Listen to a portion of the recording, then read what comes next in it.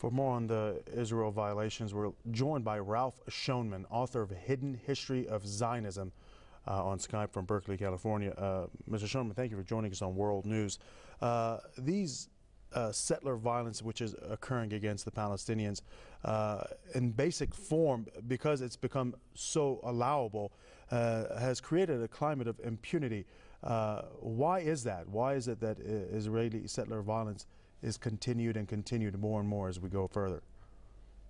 Because the Israeli settler violence is an extension of the root policy of the Zionist state itself.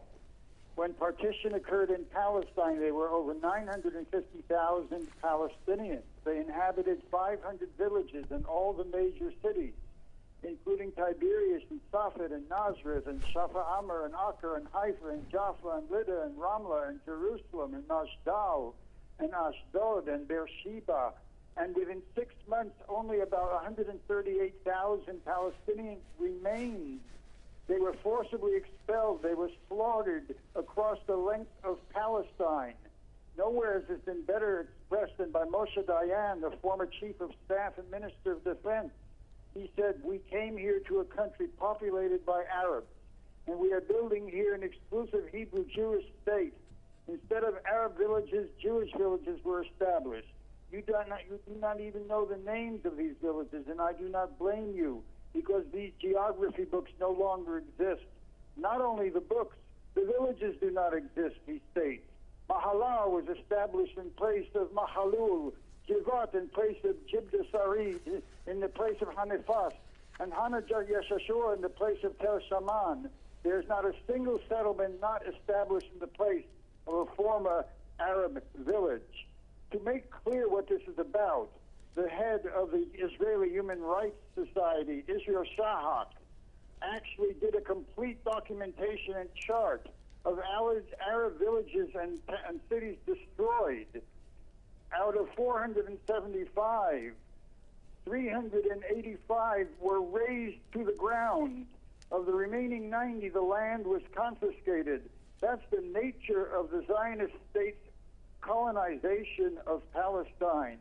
The plunder embraced not only 385 towns and villages in their entirety, but large sections of 94 other cities and towns, including 25% of all buildings, thousands upon thousands of businesses and retail stores taken and stolen and handed over.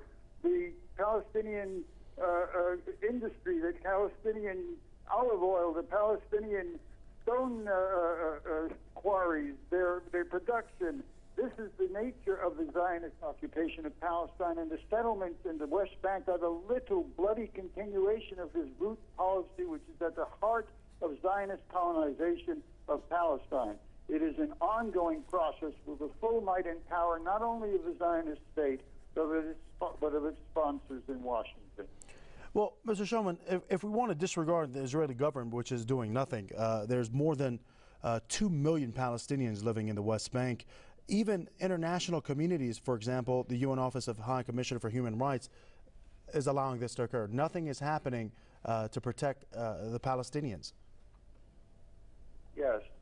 What you're referring to in the West Bank is 17% of historic Palestine, and only a fragment of that 17% is actually inhabited by Palestinians, because it's been encroached upon by settlements and steady erosion of East Jerusalem and all the surrounding area.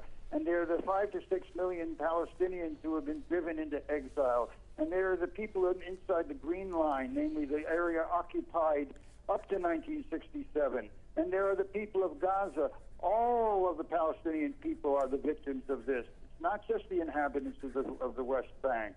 The West Bank represents a fragment of the total dispossession of the Palestinian people. This is the seizure of a nation, the seizure of a country, the seizure of their land, the seizure of their towns and villages and their production, and the relentless massacre and expulsion of the inhabitants. And then they are pursued in refugee camp after refugee camp, in war after war. That's the character of these permanent wars on the part of the Zionist state and of imperialism in the region. The West Bank is but the little expression of this total catastrophe. Okay, thank you for that. Ralph Schoenman, author of Hidden History of Zionism, joining us on Press TV's World News from Berkeley, California.